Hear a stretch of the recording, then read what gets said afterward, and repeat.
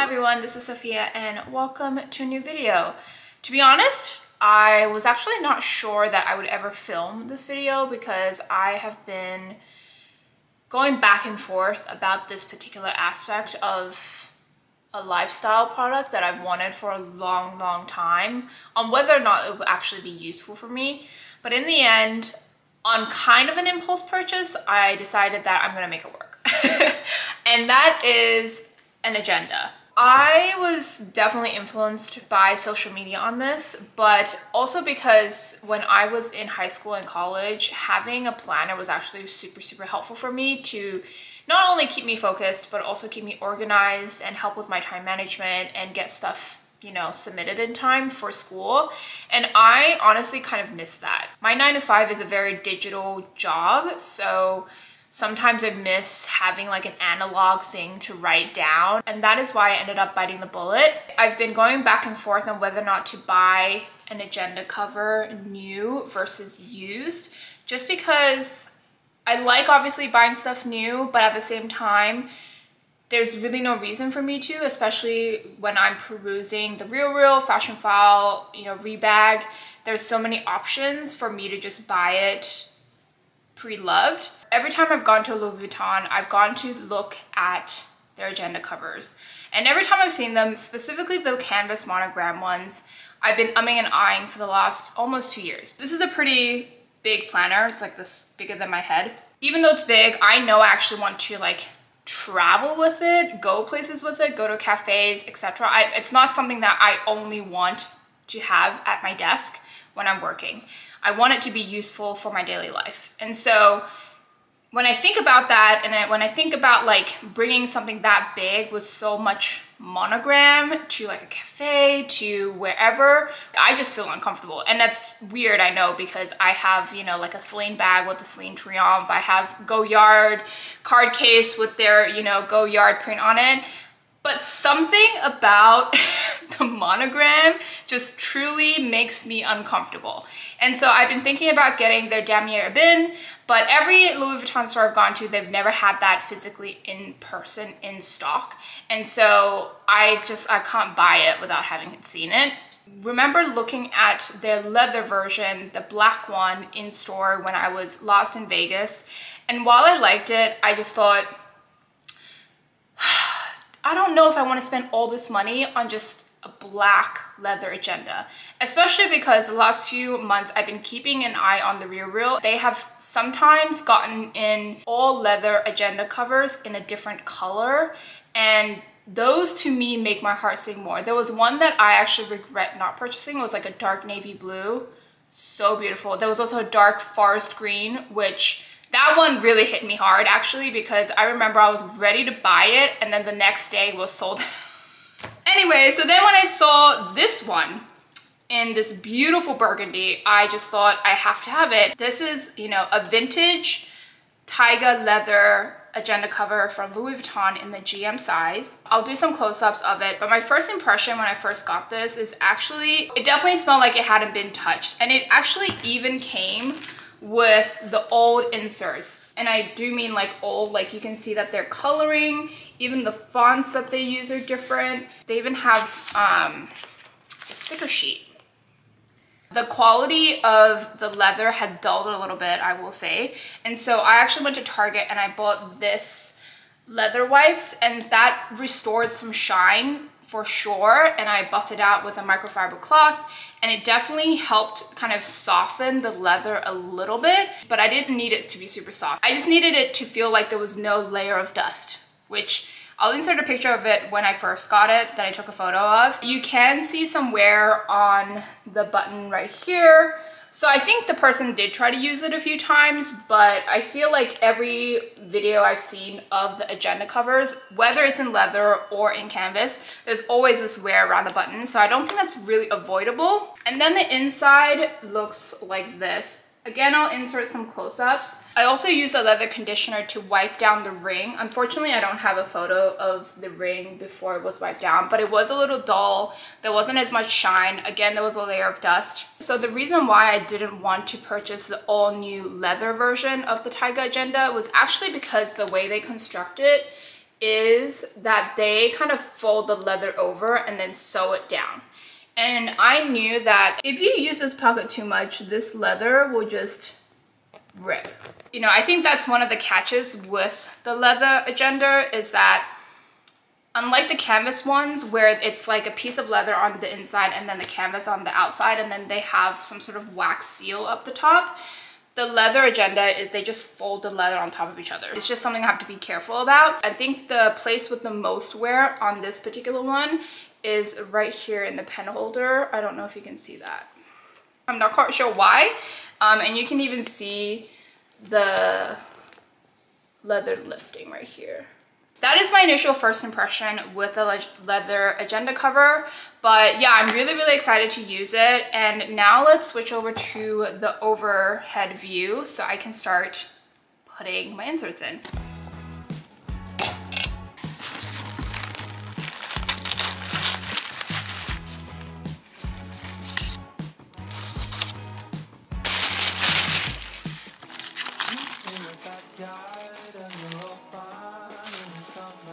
These are a lot smaller than I thought they would be. So my experience with 8Lotus was that it actually arrived pretty quickly, and I only really loved their dashboards in terms of the dividers, as well as these stickers, which I think will be really helpful for me because right now I'm just kind of guessing when I'm going to be paid. And then I think this is honestly the most mentioned agenda brand, Cloth and Paper. I will say for Cloth and Paper, they have a 7 business day lead time before they ship stuff out. Aw, this is cute. So there it is. Actually, this is a really nice bag. So I got some lifestyle stickers. I think there is actually different styles, yeah, so like you can see, the wrong way. There we go. You can see shopping, laundry, cleaning. I think this is just like a reminder calendar kind of situation, dinner, maybe some for delivery. But yeah, I just kind of like how there's different options for me to play with here.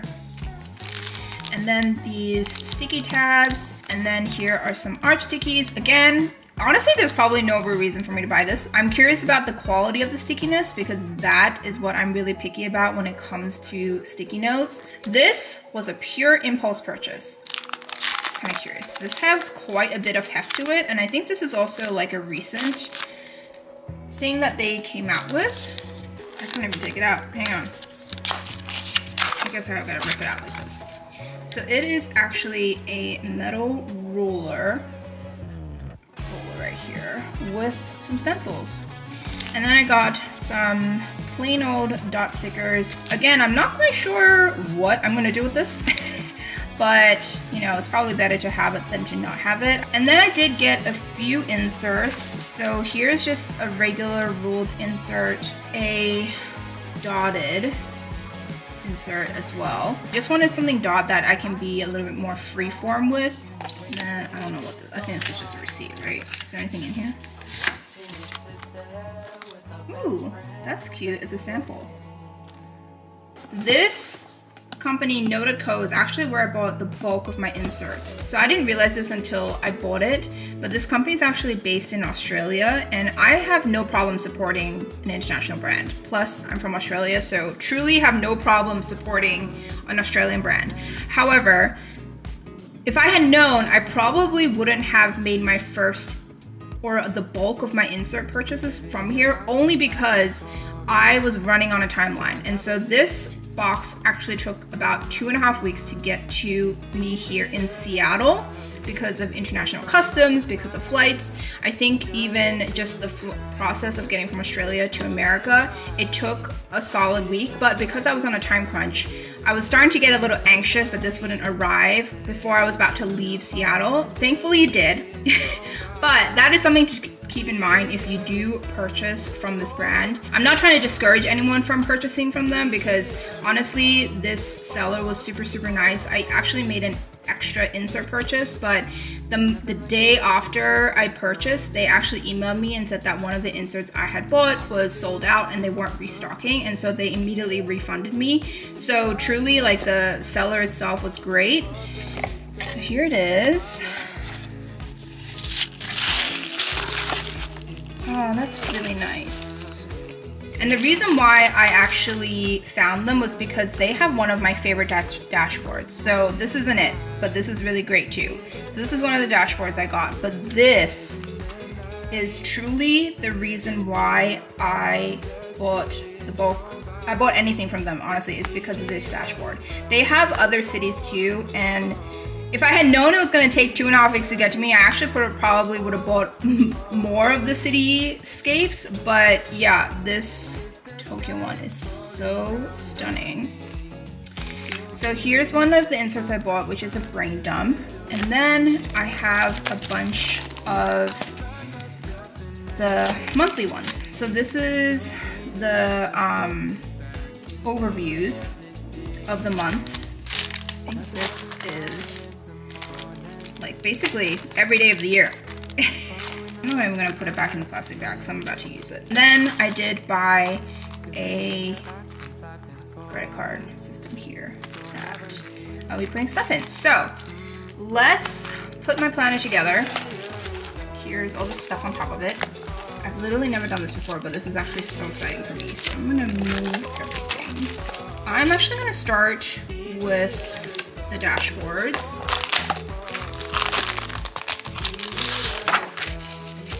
I will say I am thinking of getting a clear acrylic dashboard for on top of this.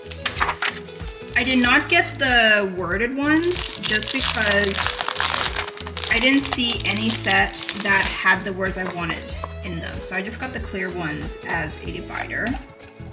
So this right here. I'm probably going to put this one here. And then the Tokyo one on top. Let's put the monthlies right here. I am personally going to put all the way until the end of the year, just because there's only 6 months left. So, and I'm trying to I'm actually planning into October right now, so that is going to be helpful for me. Okay, then I'm going to put the dailies here. Let's do 3 months at a time.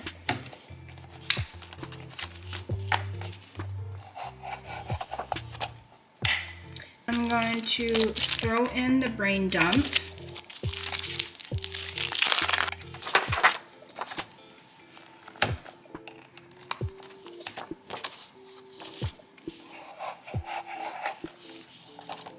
And then the lined ones.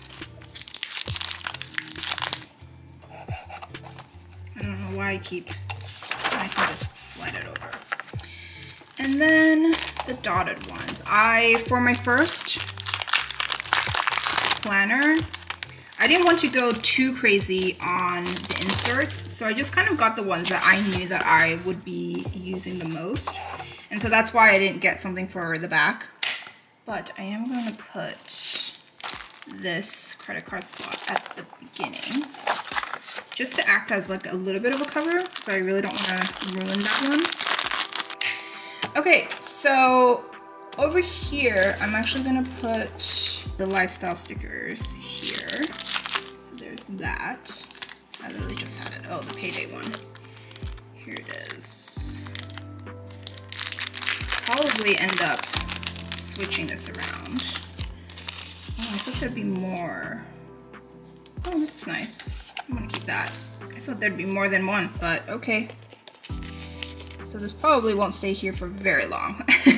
What I'm gonna do is now I'm gonna start beautifying it. I have several things right here that I've collected over the years that honestly for the longest time I've been trying to figure out what to do with, and I think I found it. So I'm gonna start. I purchased this card that I'm just going to insert right here for now. And then I have these little gold clips that I've purchased. I don't remember where, honestly. But that is also why I purchased clear inserts, is so that I can, you know, beautify it the way I want to. So I'm gonna start with this Seattle postcard. clip it on there. I probably will end up buying those like fancy clips that I know everyone uses, but for now I think this will have to do. And then for this one, I'm gonna throw in this one of New York. I'm gonna clip it to the side like that.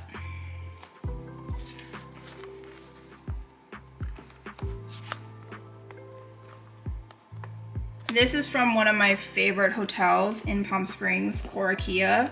If you're ever in Palm Springs, please go here. The nicest people, the nicest service, and the nicest property ever. This, I think it was a postcard from somewhere I went to. And this note card there actually, because I think it's perfect. And I like how thin these are, so they're not super bulky. Okay, so that is that for now. I like that they're clear.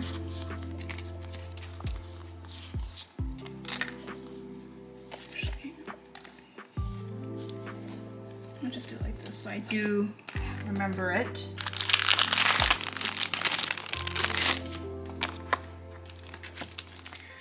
Where am I gonna put these?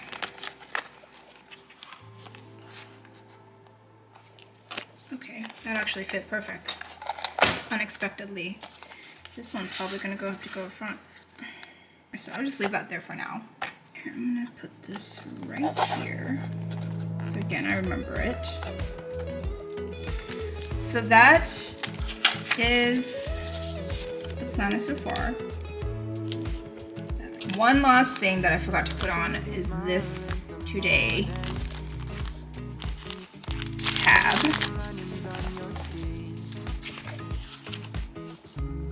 And my camera's about to die, so perfect timing. Here is my planner so far. This is the thickness of it. I will say the sticky notes really take up quite a bit of space. If I had known that, I probably would not have gotten so many. But here's just a quick flip through. So I have some sticky notes here, some of the dot stickers, the metallic stencil. I have the credit card slot here, which I think I'm actually gonna probably move to the middle because you can't really see the Tokyo dashboard. So then I have an inbox, which maybe I need to put something under it so it doesn't mesh with this in the back. But here is another dashboard, and then we go into the monthly overview. This is what I like about the Noted Co ones, is that they had a list here, a blank page, and then you go into a larger 1 month overview, which I feel like a lot of the other monthly overviews that I saw from other brands, they were pretty small, and I actually like it bigger like this because I can write more things in here. And then we go into the dailies right here.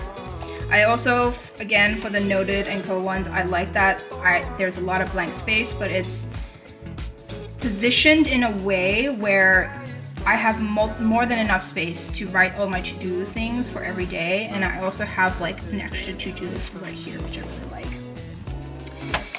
And then it goes into my brain dump, which is, there's just so much blank space for me to use up.